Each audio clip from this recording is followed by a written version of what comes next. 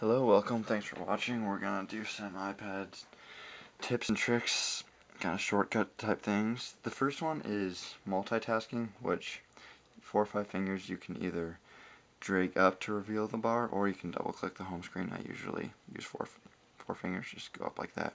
And what that does is it brings up all your most recent apps here on the bottom, and you can drag it to the right and it'll reveal your audio controls and has your brightness contrast, which is really handy to use, as your mute on or off, or your rotation lock, depending what you have that set to.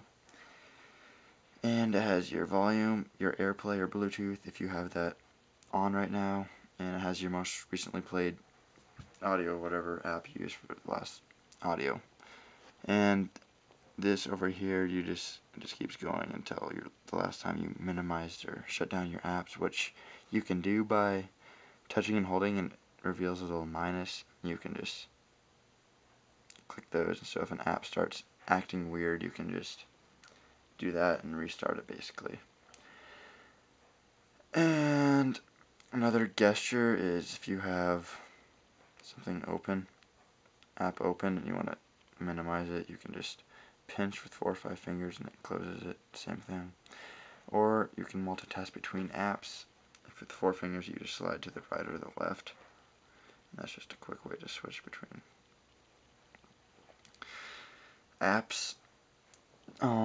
The side switch, there's a switch next to the volume button where you can, right now I have that set to rotation lock, so you can do that. But also if you go to your settings, you can change that to where is it?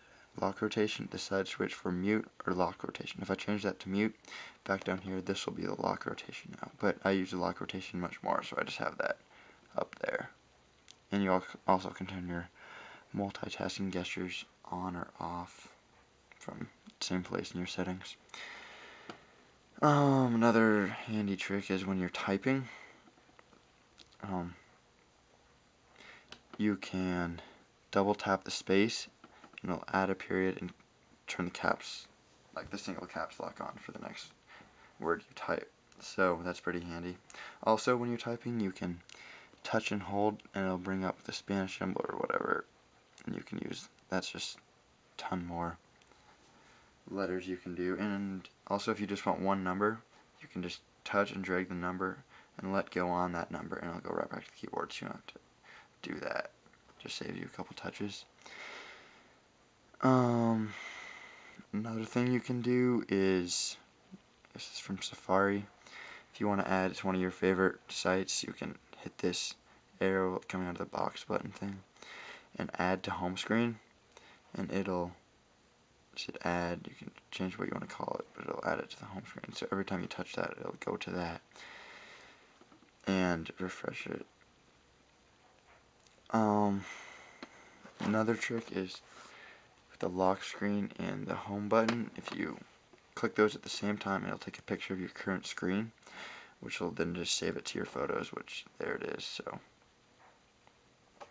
that comes in handy a lot. I think that is it. So, and if you're on like your last page, you want to go to the home page, you just hit that once and it takes you to your home page.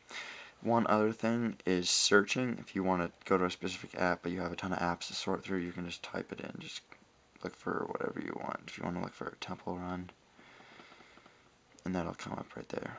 Or you can search Wikipedia in the web if you have Wi-Fi or 3G. And that is that. Thanks for tuning in. I'll see you guys next time.